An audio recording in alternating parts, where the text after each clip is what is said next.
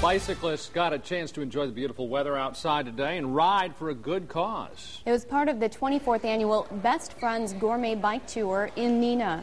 Beginners and accomplished bikers gathered at St. Mary Catholic High School to ride anywhere from 4 to 74 miles. The group behind the event mentors hundreds of children each year in the Neenah-Menasha area.